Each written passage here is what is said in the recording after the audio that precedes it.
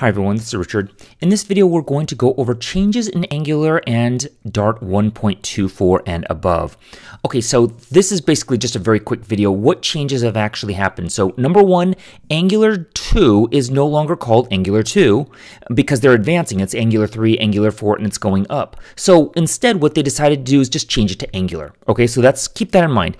Angular instead of Angular 2, you have to go back, import them, change it, all those imports, pubspec.yaml, making sure these are all Angular and not Angular 2. Okay, so that's number one.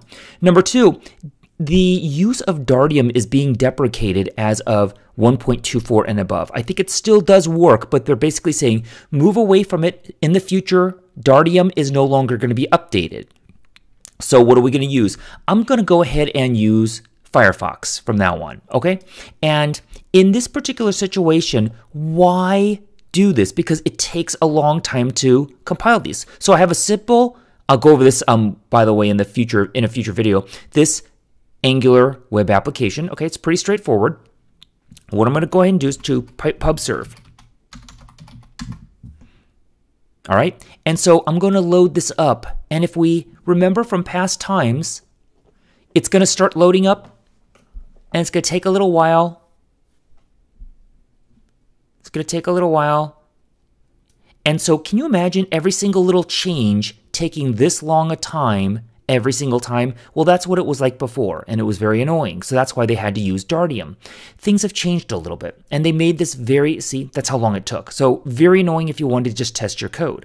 So what they did was they changed it around a little bit. So what happens is every little change, it gets compiled, but just that change is compiled and everything else stays the same, and then it's sent through the web server that's built in. Okay, so for example, I'm going to put like a 1 right here, okay? No 1 right there. And you saw how long that actually took, right? So I'm just going to save this. I don't have to hit pubserve again, right? Because all I did is save this, and then I reload it,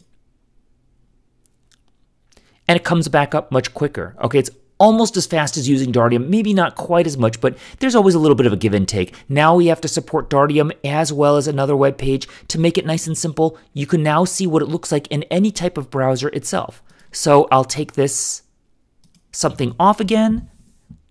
Notice how quickly, so you have to compile the system once, your application, but once you do it again, once you do any editing, from there on, it's going to come up very quickly. Okay, so those are the two major changes, both with Dart 1.24 and above, including Dart 2.0, which is around the corner, as well as in Angular, which is no longer Angular 2. Okay, thanks.